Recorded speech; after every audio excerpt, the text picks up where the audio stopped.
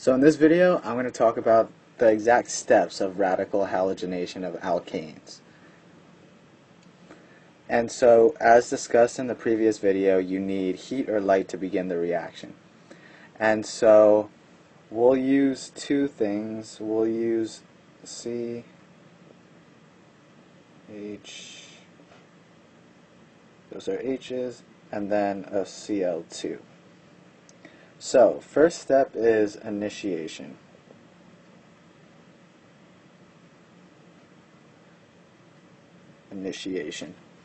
And so in this step you form a radical through homolytic cleavage.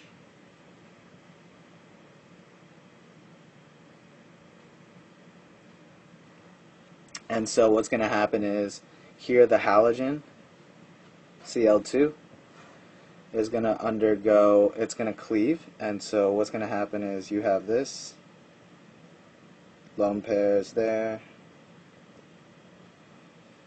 and so you add heat.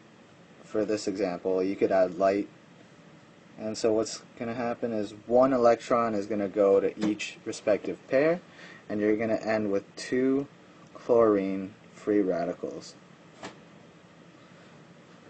And notice they still are neutral, but they do not have an octet. And so that's the first step, is initiation. Propagation is the next step.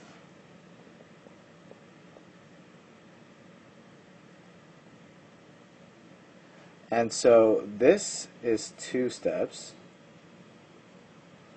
And so a radical is consumed and another is made. And so we'll have the chlorine radical, which is highly reactive, and the methane.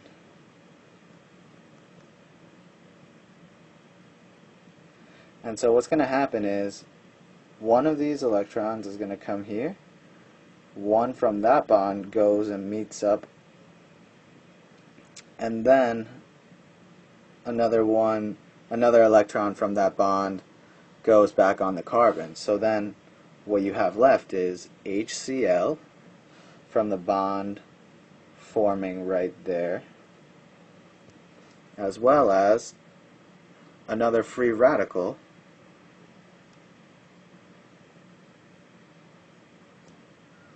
right there. So that's the free radical.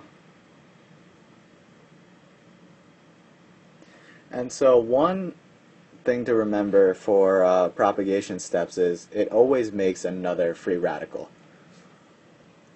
So then next you take this free radical, and that's the second step of the propagation. So propagation has two steps. So the next step would be to take this, we'll draw it on the next page,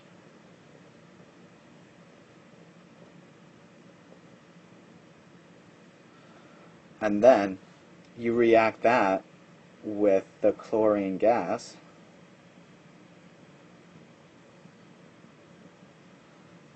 and so the same thing is going to happen. One electron is going to go there, one's going to go form the bond, and so what you're going to end up with is H, C, H, H, and then Cl there, as well as another chlorine free radical. And then that free radical it can repeat the whole process again, which takes off an H from the CH4, and it'll create more free radicals. And essentially, in the propagation steps, you create both of the products. And so the two things that you produce, for example, this right here, and back on the other page, HCl, those are the two products produced from this whole overall reaction. And so if you want to ever check if you did it right, that's something to remember.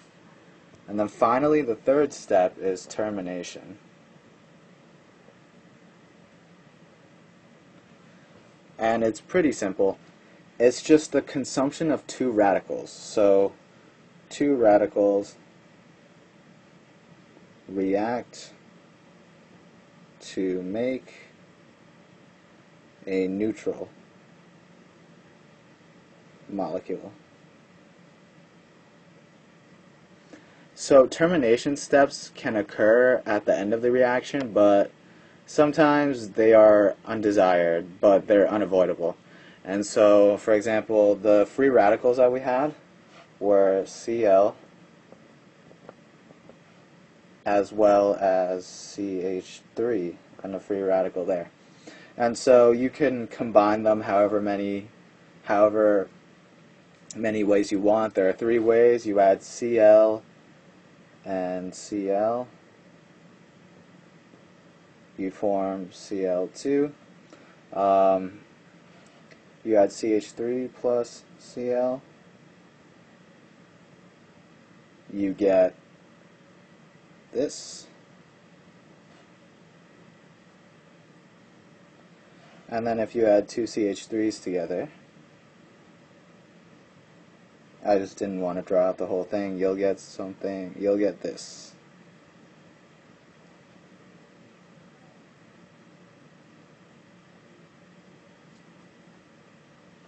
And so termination steps, it's essentially just reaction of two radicals to form a neutral molecule. It's important to remember that in this step, no radical is going to form again. This is how it differs from the propagation and initiation steps. And so I hope you found this video helpful. If you did, please like it and share it with your friends.